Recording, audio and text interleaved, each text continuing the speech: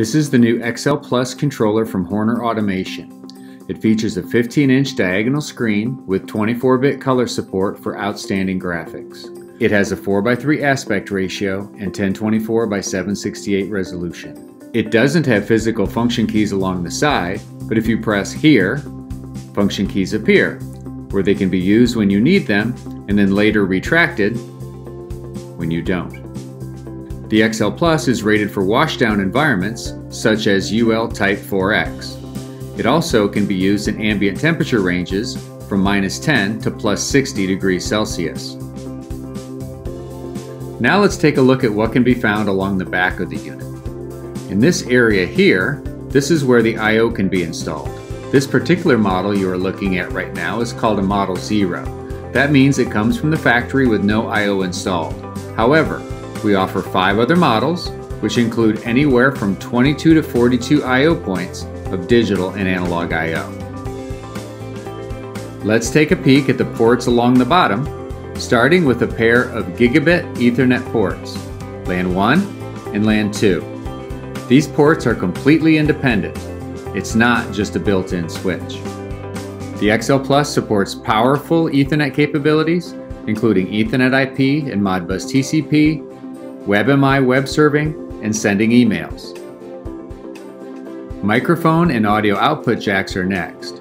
These could be used to play sound files, maybe to prompt an operator, or the sound from a self-help video to show a new operator how to run the machine. On the far left are 2 USB-A ports. These can be used for the connection of thumb drives for file transfer or data logging, as well as USB video cameras for live video on the screen.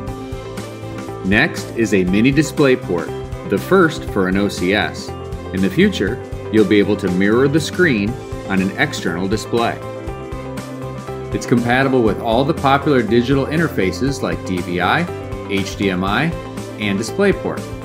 Lastly, we have the battery access door. This provides easy access to the replaceable battery. The battery backs up the variable memory in the XL Plus and is rated for 7 to 10 years. Let's turn the unit 90 degrees and examine the side along the door hinge. You have input power, which is a wide range 10 to 30 volts DC. You have the first CAN port. There are 2 total on the product. This particular port is fixed with C-SCAN protocol and is typically used for I/O expansion. Next, we have 3 serial ports, MJ1, 2, and 3. You'll also notice that in addition to the 3 serial ports, there are no jumpers or dip switches. That's because all port parameters, including termination, are electronically switched. Now let's look at the side away from the door hinge. We start with the microSD memory slot. This slot can handle cards up to 32 gigabytes in size, and in the future, we'll be able to handle larger cards without a hardware change. We have a USB on-the-go mini-B port to connect to your computer for programming purposes. Then we have the CAN 2 port. This is the second CAN port and the one that is the most versatile. It can support expansion I/O, but it can also support the CAN Open Field Bus as a master or slave, the J1939 automotive networking standard, and it can even support DeviceNet. Then you see an actual third USB-A port.